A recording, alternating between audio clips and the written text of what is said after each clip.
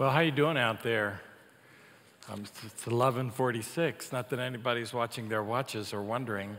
I don't know what you were doing this time last night, but I'm guessing it wasn't sitting in a church. You probably were getting ready for bed or in bed or well in bed. But I'm delighted to be here tonight. This is my favorite night of the year, and this is my service, my favorite service of my favorite night of the year. I am so thrilled to be here and so glad that you have indulged me by coming to the 11 o'clock service. And I want to begin tonight by asking you a few questions because it is Christmas Eve, and now I think we can finally say the stores are closed. And what's done is done, and what isn't done isn't done. How many of you have wrapping still to do? Yeah? Some of you? Yeah? Yeah. I don't. All my wrapping's done. This is the first time in 5 years that all of my wrapping has been done. So I want you to sit back and I want you to relax. I want you to just sit back and relax. I want you to take a deep cleansing breath. You know, you go to one of those stress relief seminars and they tell you how to take these breaths that really help to relieve the stress. And so you breathe in deeply and then you hold it and then you breathe out slowly. So let's do that. Breathe in deeply. And hold it a minute, and then just gently breathe out. And see, all that stress is just flying away, all the worries that you have. And now let's think about Christmas. First question, what would you say is the best thing about Christmas? Is it the food? All the cookies that we make that are only made for Christmas, right? Cookies that are good, cookies that take so long to make, like 7-layer bars and thumbprints and Hershey Kiss cookies and decorated cutout cookies. It's almost a sin to eat them in one bite, but you go ahead and do anyway. Or is it all the decorating that it goes on inside and outside of your home? You decorate the tree, you decorate the mantle, you decorate the end tables, you decorate the dining room table, you decorate the outside, the house, the bushes, and everything looks awesome. How about when you drive through a plan? Do you live in a plan or you drive through a plan to visit, and it's one of those plans where everybody's trying to outdo each other? But it looks awesome because everybody's houses are lit up and they're calling attention to the fact that it's Christmas. Or could it be the fact that you have very special time at this time of year? You have time away from work. And you have time with family and friends, especially if they're scattered and you don't get to see them nearly enough. You have time to slow down and enjoy the season. At least tonight, you can slow down, though you may not think that you slow down much at all. So let's enjoy the night. Let's relax and get into Christmas. Best thing about Christmas, maybe it's the presents. When you were a child, it was all about the presents, wasn't it? We made Christmas lists because we wanted whoever was responsible for getting the presents to get it right? My Christmas list included the page numbers where the item could be found in the JCPenney toy catalog. Remember catalogs? Someone please tell me that you do. And then there's Jesus. Of course, Jesus is the reason that we give presents anyway. Jesus is God's gift to us. The wise men brought presents to Jesus, gold and frankincense and myrrh, presents befitting a king, demonstrating his royalty. Is Jesus the best thing about Christmas? I think we're supposed to say yes, even if we're not sure. Second question, what's the best present you ever received? At Christmas, the best present you ever received at Christmas. That could be a hard one. If you received a diamond and got engaged, then it's easy. If you had a new car in your driveway when you went out on Christmas morning and it had a great big bow on it, then that certainly for you was a December to remember, right? I'll bet my boys would say that their favorite Christmas was the year that we got our golden retriever. They were little. Yeah, it was awesome. They were little, and at 9 a.m. on Christmas morning, we were already up and opening presents. The doorbell rang at the front of our home. And Tony and I sent the boys, go answer the door, go answer the door. And they opened the door, and there were Merle and Janet Douthit, two of our friends, and they were holding this golden retriever puppy. You know, like the ones you see in the LL Bean catalogs? I mean, they're just so precious that you wish you could go out and buy more of them. Yeah, and he had a red ribbon around his neck. And we named him Truman. And he was the best dog ever. I think I need a minute. Okay. Now, did anybody think to themselves that maybe Jesus is the best present of all time that we received at Christmas? Jesus, that's a good answer. Some of you were not thinking of that one, though, were you? But that's okay. Okay, so then I have a third question. Since we are in church together to celebrate the birth of Jesus, what would you say is the best thing about Jesus, the best part of this Jesus gift that we received at Christmas? I'll give you some choices. There is no wrong answer here, and then I'll tell you what I think. Best thing about Jesus. Could it be forgiveness? Let's talk about forgiveness, because Jesus provides forgiveness for sin. Sin is when we disobey God. We disobey God when we are unkind to others, when we are inconsiderate of others, and when we are insensitive to the needs of others. We sin when we don't follow God's laws that were intended to honor God and honor one another. Laws that enable us to live in peace and harmony with each other. Nobody's perfect, really. So when we ask Jesus to forgive our sins, he forgives our sin. But Jesus gave his life up to do so. That's a pretty big deal.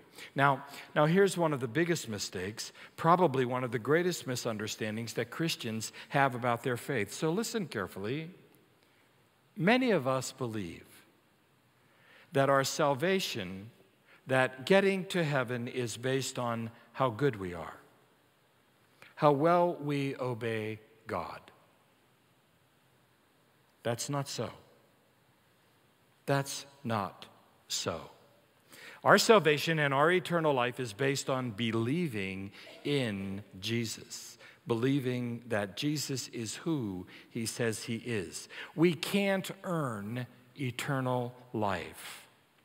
It's not based on what we do. It is based on what God has already done, and that is that God has taken on human form. He has come to earth as Jesus. He has lived a perfect life. He has taken his sins upon us, sins for all time. He has suffered and died on the cross to pay for those sins. He has been raised from death to life to overcome those sins. You see, it's not based on what we do. You should tell yourself that. It's not based on what we do. It's based on who we believe in. Believe in the Lord Jesus Christ, and you will be saved. It's that simple. So forgiveness, the ability to be forgiven when we make a mistake, the ability to start over again, it's a pretty good gift, don't you think? Maybe the best thing about Jesus is that he offers us hope and a future. Hope is another gift that we receive at Christmas. Hope is believing and trusting that things will get better. Hope enables us to look upon the bright side, to look beyond the difficulties and limitations of our current situation and our current world. Hope leads us to anticipate better days. Hope gives us confidence in the future.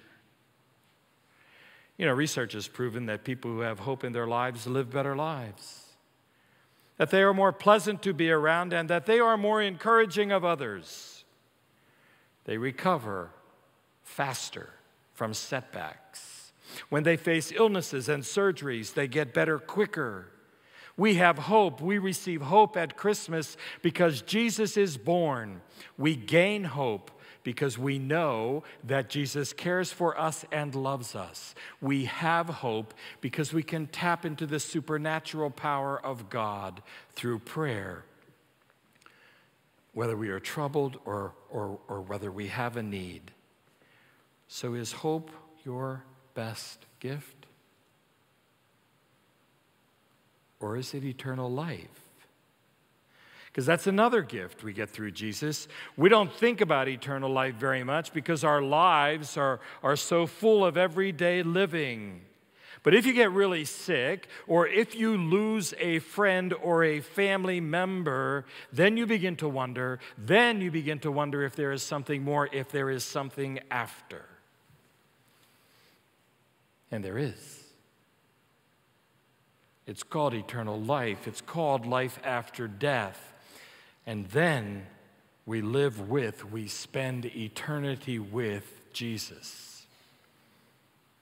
It may not mean much to us now, but it will someday. I promise. Because we believe, we have this promise of eternal life. Now, we could consider the joy of Christmas. We could talk about the peace of Christmas. They're also very special gifts. So which one is it for you?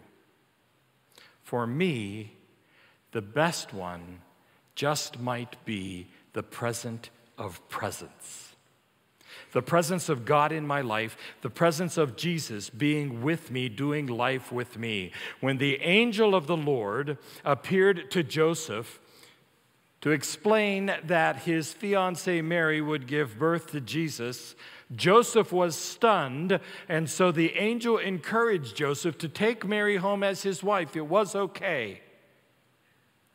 And then he said, you're to give him the name Jesus, because he will save people from their sins, he told Joseph. And then the scripture continues. It says, all this took place to fulfill what the Lord has said through the prophet. The virgin will be with child, and she will give birth to a son, and they will call him what? Emmanuel, which means what? God with us. Now, we could debate for a long time which gift from Jesus is best, but I love the notion that God is active in the world and that Jesus is doing life with me. That assures me that I am never alone. Never. I like having help when I'm facing a struggle or trying to solve a problem. I like knowing that when I face a seemingly insurmountable obstacle, that I don't need to overcome it all by myself. I like knowing that when everyone seems to be against me, that I'm not alone. I like having access to the power of God and the wisdom of God through Christ. I like knowing that even when I'm alone, I'm never alone. I've never liked to face things alone. You know, when I was 6 or 7 years of age, I had to have my tonsils removed. I stayed in the hospital the night before, and my mother stayed with me. I was not alone. The next morning, they came to take me to surgery. Say goodbye to your mother, they said. Wait, what? She's going with me, right? No, she can't. And off we went. And my eyes were filled with tears. But then as they wheeled me down the hall, my dad came walking the other way. And I latched onto his arm for dear life because I thought, surely he's the one who's going to accompany me to surgery. But it wasn't so. I was very sad. I think we do life better when we do not have to do life alone. God is with us. We might overlook the significance of this. We could take this for granted. But such a concept was not lost on the people of Jesus' day. They were familiar with the authority of God. He issued laws to be obeyed. He was powerful and majestic and holy. And to many of them, God was so holy that they would not even pronounce his formal name. He was seemingly unapproachable. seemingly watching over them, but not necessarily doing life with them, not necessarily walking by their side every day. It wasn't personal for them. And then Jesus, God's Son, came and lived in the world, and he took on human form as a baby, and then a boy, and then a man. And he experienced things that humans experience, things like hunger and thirst and fear and anger and temptation and sorrow. He went through what we go through so that he would know what we go through. He never sinned, and then he died and was raised from death to life and lives among us and in us in the form of his Holy Spirit. He's always there. Little girl was having a conversation with her Sunday school teacher as the teacher was trying to emphasize to them the significance of God being in their lives. And the little girl said to her Sunday school teacher, I know that Jesus is in my heart, because when I put my hand on my heart, I can feel him walking around in there.